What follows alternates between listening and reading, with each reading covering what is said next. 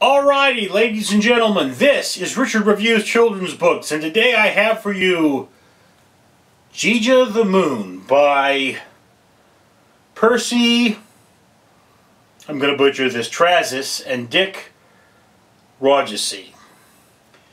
And Gidja the Moon is actually an Aboriginal Australian story about how we got the moon. And what it turns out is, in that culture, the moon was originally a round, fat man. This was the early days of the existence of humanity, before the idea of death had come. And this man fell in love with a woman that did not love him because he was so funny looking. But he made a magic circle, and he sang love songs to her every night until she fell in love with him, and they had a child.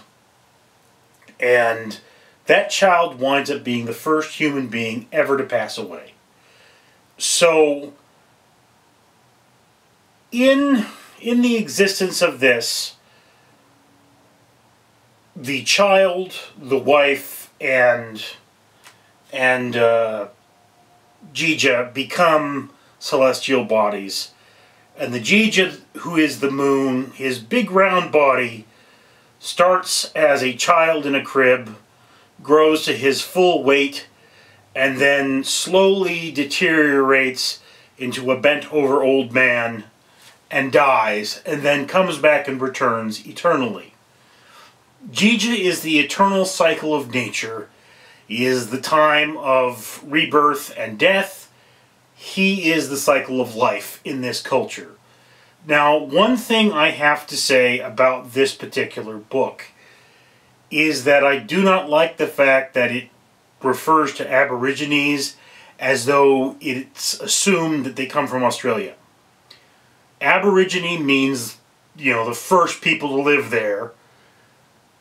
Therefore, Aborigines can come from everywhere. I mean, I originally looked at this and thought it was Africa, you know, but it's Australia.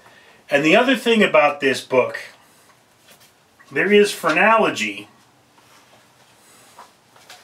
If you look here, you've got a gentleman in a G-string in this picture.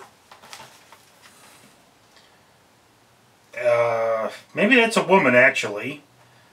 You've got the round Gidja in a loincloth, and I believe you have a naked child.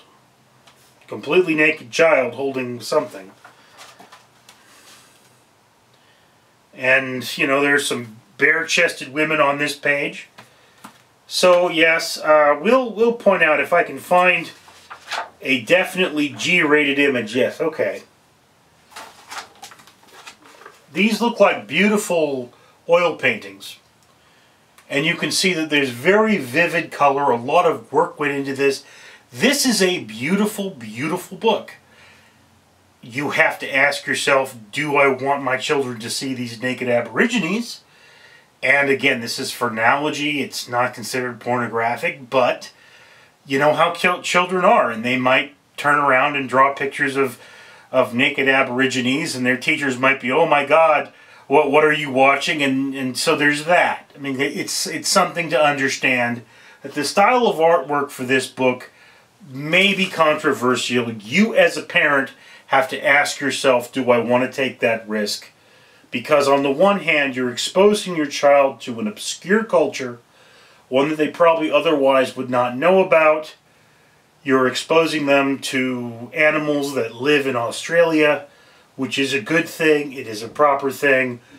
But the type of artwork in this book is a little gamey for young children. You have to ask yourself the question, is this okay? And you know, I'm not a parent. I don't know. You may be a very progressive parent. You may say, yes, this is okay and I want to take this risk. On the other hand, you might not be so progressive of a parent. You might say, you know, I don't want my children seeing that. That's just up to you. Again, I enjoyed this book, but I'm an adult. I, as an adult, would be wary of showing this to children. That's my opinion. I'd love to hear yours down in the comments below. I am Richard Leland Neal.